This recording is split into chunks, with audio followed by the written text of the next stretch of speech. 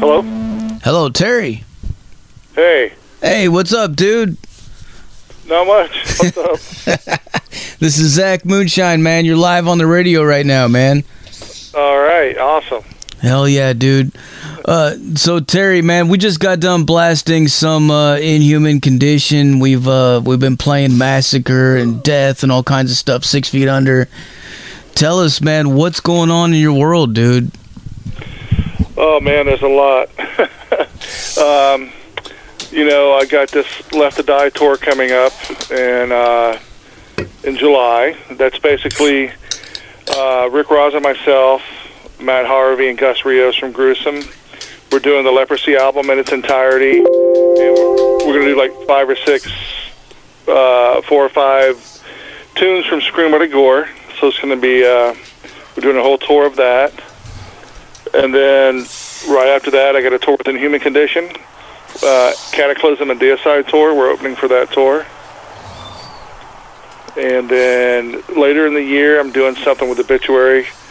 Can't really announce it at the moment, but there's a lot of stuff happening. Yeah, you're a busy dude, man. Like, I was laughing. I was thinking about it. Like, I've had the other guys from. I've had Jeremy from and Taylor on the show, and both of them are in a million different projects all the time. But you are too, man. Like all you guys. Yeah, man. Got a lot of irons in the fire, so to speak. So, but it's cool.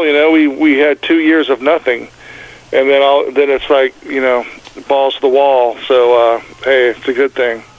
Hell yeah, man.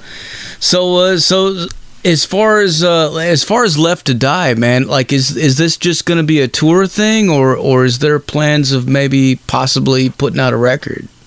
Well, I think we're kind of approaching it as more than a tour. We want to put out some music.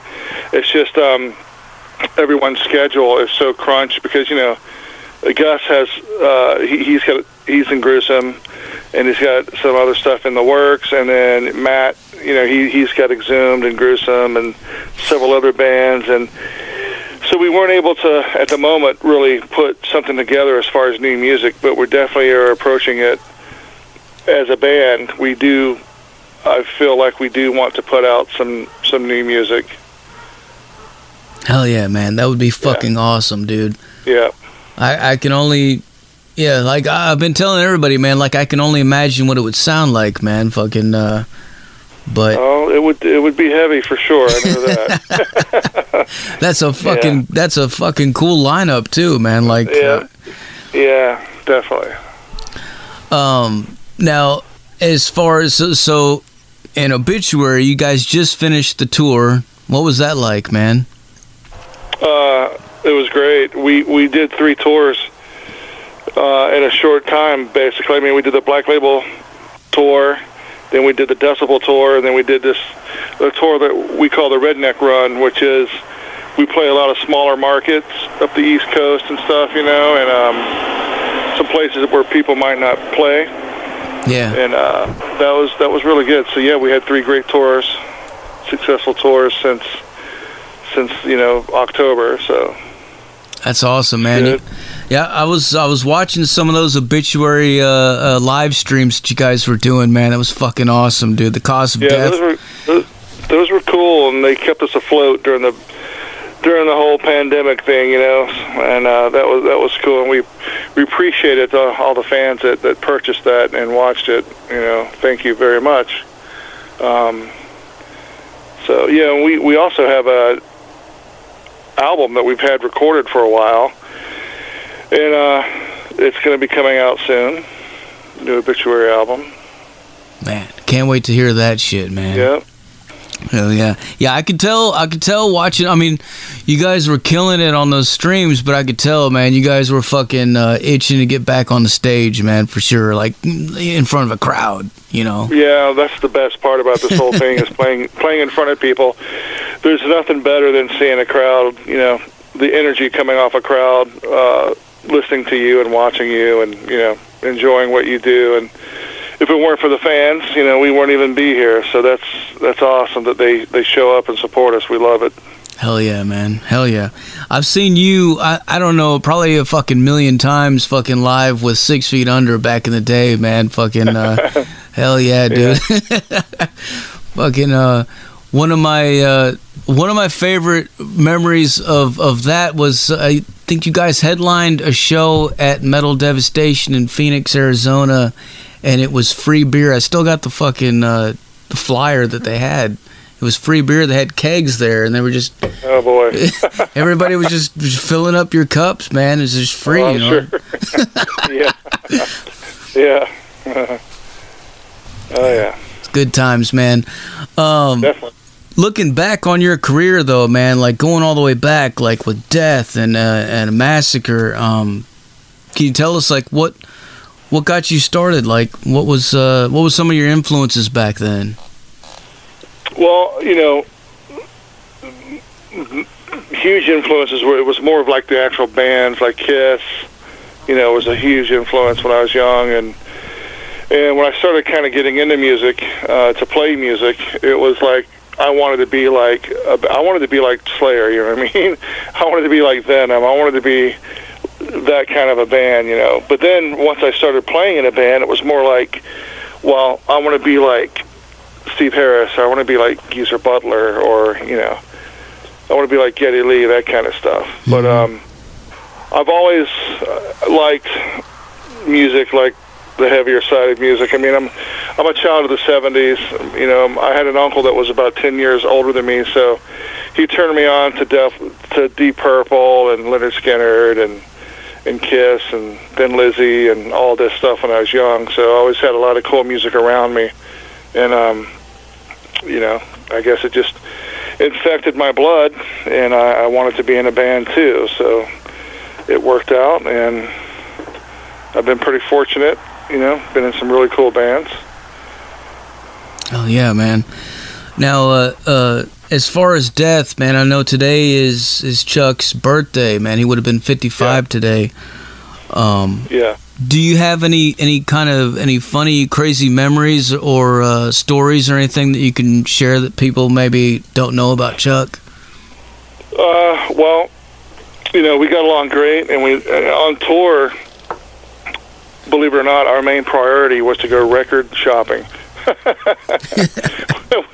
we would blow off sound checks, and just go record shopping and then show up an hour before doors, and the promoters would be like panicking and losing their minds. But we just, we loved records, loved record shopping, and I can't think of one incident off the top of my head, but I mean, we got along great, and we had a great time, and I have a lot of memories of those times, because to me, that version of Death I was in, I call it the blue collar version, where we were just work-like, and we were on the road a lot, and paving the way for the future stuff, future bands, and paying our dues, so to speak, and doing everything on our own.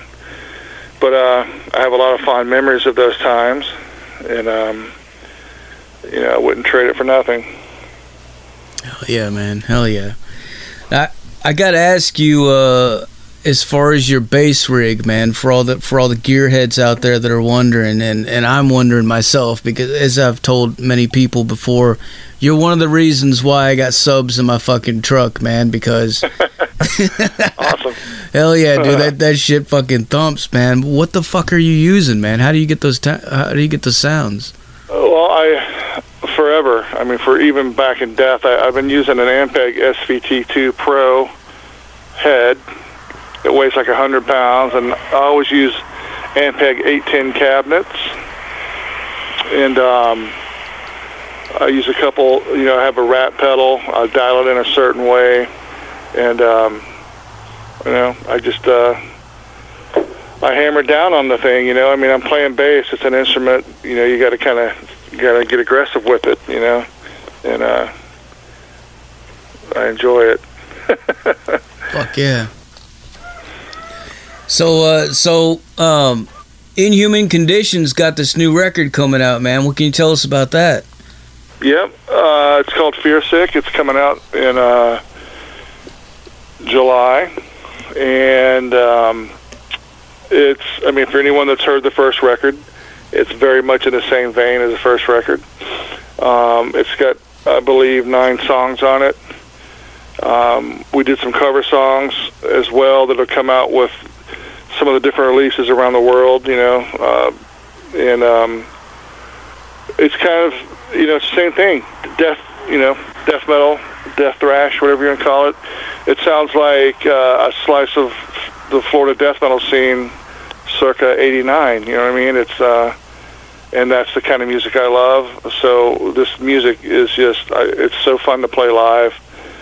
You know, you can move to it. It doesn't slow down. It's just straight up mayhem.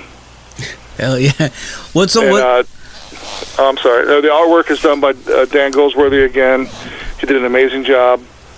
And pre-orders are going right now. If you go to inhumancondition.bandcamp.com, you can do pre-order a bunch of different versions of stuff. Yeah, I grabbed the cassette, man. Fucking awesome. hell yeah. Yeah. I saw I don't know, one of you guys posted a while back about all the different cover songs, and now I can't remember which songs you covered on there, but I do remember that you got Whiplash on the one that I ordered. But do you know what's the other songs that you guys covered? We did Whiplash, we did Pull the Plug by Death. Yeah. We did Executioner's Tax by Power Trip. We did a song called Magnificat. It's by Benediction. It's off the Grind Bastard album, I believe. And we did a Faith No More song called Surprise You're Dead. Nice, man. Nice. Yeah. And they turned out killer. They all sound really good. But in order to get all those different cover versions, you gotta get the different records from the different. Yeah, if you want to own a personal copy of it, you know what I mean. Like, yeah, because you know I forget right now off the top of my head, but like Japan's gonna have, I believe Japan's gonna have Executioner's Tax. You know, Germany's gonna have some. Europe's gonna have something. South America's gonna have something. I mean, you know, so. If you're a diehard fan and you want a physical copy of all those, you got to get out there and get it. Fuck yeah, man! Hell yeah. Well, as far as like moving forward, what I mean, I know you got the tour coming up for Left to Die, and then Obituary's got a new record coming out. Is there anything else you want to announce? Well, there's Inhuman Condition. We're on tour August 11th through September 10th, I believe. We're opening for Cataclysm and Deicide around the U.S., going into Canada, too. That's going to be great. It's going to be Inhuman Condition's first full-length tour. We've done a couple small little tours, you know, 10-date tours. But this is going to be our first full-length one. It's going to be great. It's a killer package. You know, I wish everyone would come out and check it out. Like I said, Left to Die. That tour starts July 7th, I believe, and goes to July 31st. It's covering basically from the Midwest over to the East. We're probably going to be able maybe to hit the West Coast at a later date. And then later this year, we got something coming up with Obituary, a tour announcement, but I can't say what it is right now. It's going to be big. And we have an album coming out, Obituary, either, I think it's going to be at the beginning of next year or later this year. Hell yeah. One of the things I wanted to ask you about, man, one of my favorite fucking bass tracks that you do is that outro thing on the end of Bringer of Blood. Do you singing about weed? Yeah. Do you have any, what's the story behind that, man? That was totally just like the drummer and I were just goofing around one day before we went into the studio, and we're just sitting there kind of warming up, goofing around. And we didn't think anyone was there, but somebody in the control room just pressed record. And it just recorded us, you know, and then Chris threw some lyrics on it. And that was totally just goofing around, impromptu stuff right there. Improvise, you know what I mean? Just... Yeah. I remember when I got that CD, you know, I was smoking a bunch of weed. I was sitting in my car listening to it, and it got to the end, and it just sort of goes on. There's like long time of silence or something, and it gets up to that track, and it comes on. And I was like, what the fuck is this? That's back in the day when people put hidden tracks on those CDs like that. So we figured, hey, let's do that with that, you know. So there's a lot of people don't know about that. That's funny. Yeah, that was the days before everything was just instantly streamable. Yeah. So what's your take on how things have all changed? You know, like the landscape of the music world now versus back then. Well, I mean, technology is, as far as recording process, and you know, when I first started recording, it was all on tape, and you know, you couldn't just stop and loop a track and cheat and do all this stuff. You had to play the song, you know. Pro Tools come in, and you can like do one rhythm, and they can copy and paste it everywhere. But I mean, the music itself is just always going to just be music. I mean, it evolves naturally. You have all these different subgenres of everything shooting off all over the place, you know. Mm-hmm. That's just going to happen no matter what. But it's the technology side that's really leaped forward, you know, the recording process. And, you know, now we have cell phones. We have, you know, back in the day, you'd have a gigantic Rand McNally map trying to find a place. Now you can just hit Google Maps and you're right there in a heartbeat. It's so easy now. But, you know, like I said, the music itself is always going to be there, but it's usually all the other parts that change. You know, you got Kemper heads now. You got, you know, all kinds of crazy stuff. What do you? Well, you're still using the Ampeg though. That's how you're getting that sound, huh? If it's not broke, don't try and fix it. So